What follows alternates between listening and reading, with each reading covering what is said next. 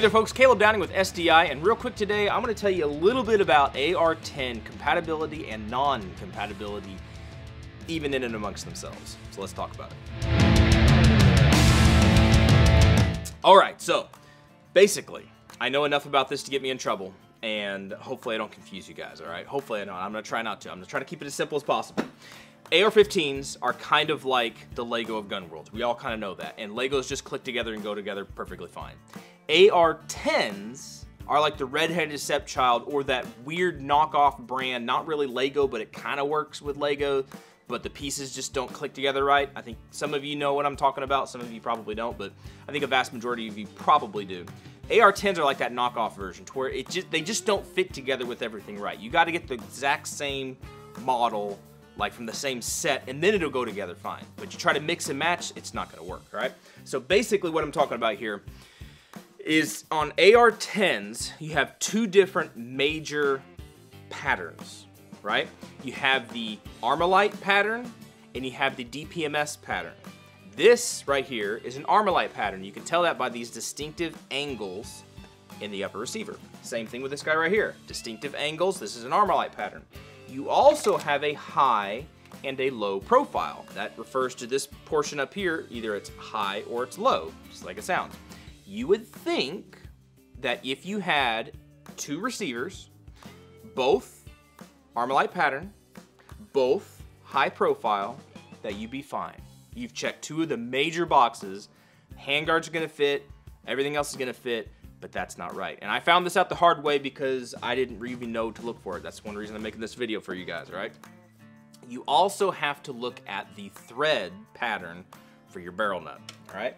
Here's what I'm talking about. This particular handguard had this particular barrel nut on it, and he works perfectly fine. He threads on, does what he needs to do. So I was gonna take this barrel nut and the subsequent handguard, and I was gonna stick that on this upper receiver right here. I went to start to thread things in and it only tightened up a little bit, and I was like, that's just not right. So I checked for burrs, I checked for some misalignment and stuff, just making sure I wasn't cross-threading. No, it just wasn't working right. More and more I looked at it, I realized that one of these has a coarser thread than the other one, the upper receivers.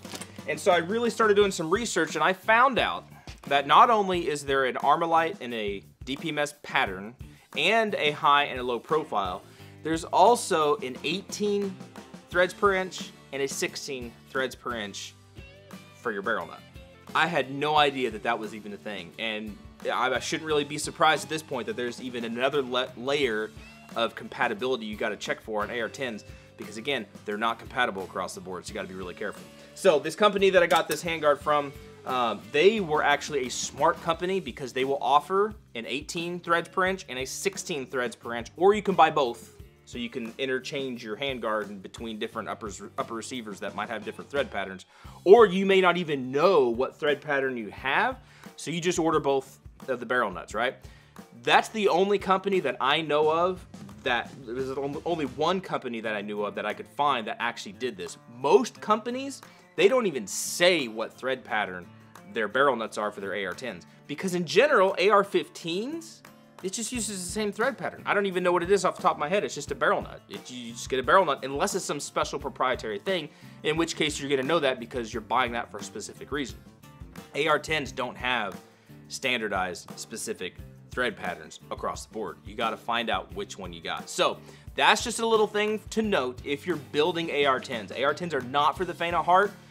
There's a lot of compatibility issues. You've got to do your research, or else you're gonna end up spending a bunch of time and a bunch of money and a bunch of frustration trying to piece together something that just isn't gonna work. Kinda like if you're trying to build a Lego set and then that weird piece comes in and you're trying to make it work from that off-brand Lego thing, it's just not gonna work. So do your research, buy once, cry once kind of thing, and don't just try to force that together, because if I had just tried to force that barrel nut onto this handguard, I'd have gotten a messed up, stripped up upper receiver and just destroyed the whole thing. So don't do that. All right, hope you found that interesting, hopefully you found that helpful.